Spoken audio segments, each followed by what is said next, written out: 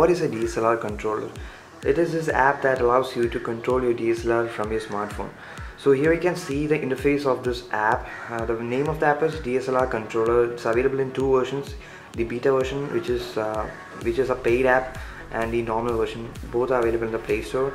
And as you can see here, I can control almost everything on the DSLR. I can set the shutter speed, and I can set the aperture, I can set the exposure, I can set the ISO. Here it is so easy, and you can see the status of the camera, the settings, all the settings, and if you want to record the video or want to click a picture, and also the overlays, and if you want to zoom in.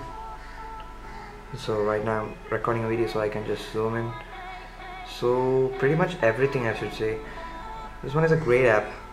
You can set the focus, you can set the type of and everything. So it's a great app actually. You guys should check it out. If you want the beta version, I'll get the link in the description, and you can get the beta version for free.